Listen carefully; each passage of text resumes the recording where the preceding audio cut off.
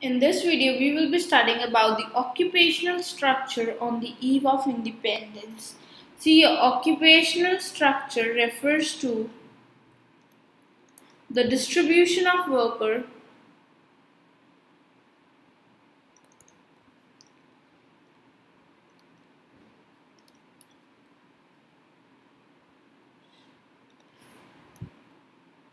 across primary, secondary,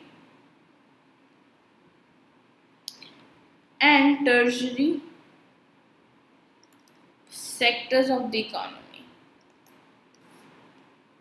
How much of the population is working in the primary sector, how much is working in the secondary sector, and how much population is working in the tertiary sector is your occupational structure of any economy. So during the eve of independence, what was the occupational structure of the economy? Let's understand. The first is your agriculture or the primary sector,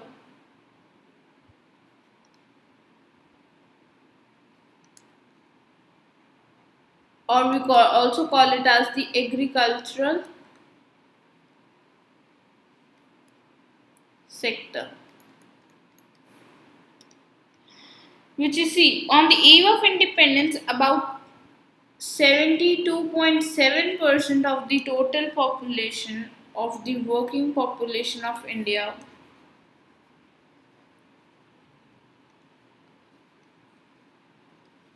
was engaged in agriculture.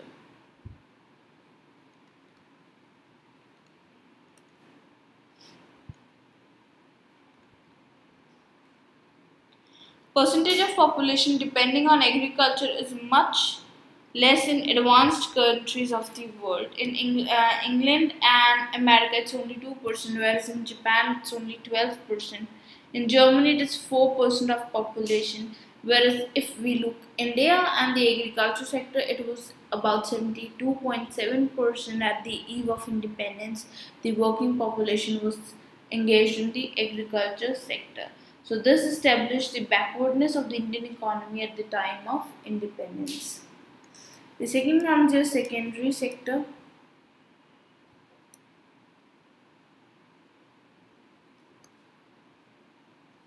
Or you also call it as your industrial sector.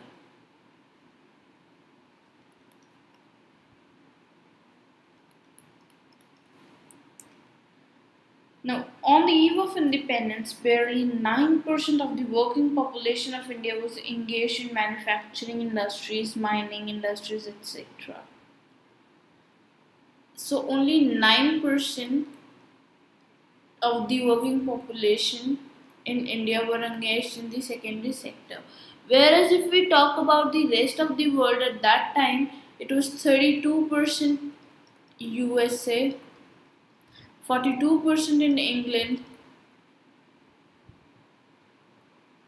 and 39% in Japan were engaged in the secondary sector on the industrial activities. So again, it proves that the India had a backward economy at the time of independence. Third comes the tertiary sector or the secondary sector. See, there was no tertiary sector at the time of independence. Only the Britishers came up and introduced the railways, that is the service sector, the transportation, that is again a service sector. So only you can say about 1% of the working population was involved in your tertiary sector. And the fourth reason was the unbalanced growth.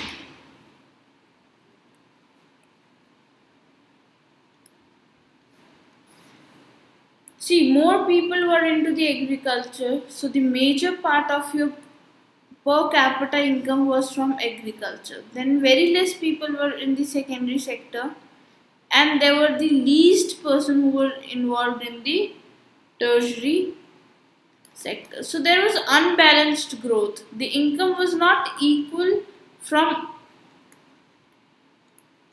all the three sectors. So ultimately there was an unbalanced growth in India. So Indian economy at the time of independence showed the unbalanced growth.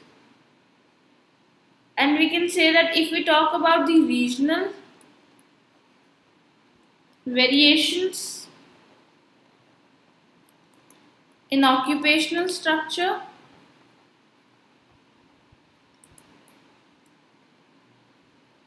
then your Punjab, Haryana, Odisha, Rajasthan were more dependent on agriculture. Punjab, Haryana, Odisha, Rajasthan were more dependent on agriculture. Whereas Maharashtra, Madras, Bengal, they had started with the secondary and the tertiary sector. There was a small shift from the primary sector to the secondary as well as tertiary sector, as they were emerging sectors of industrialization and trade. So this was the occupational structure at the time of independence. So I hope you like our video. Please download our Scholars Learning app and enjoy the learning experience with us.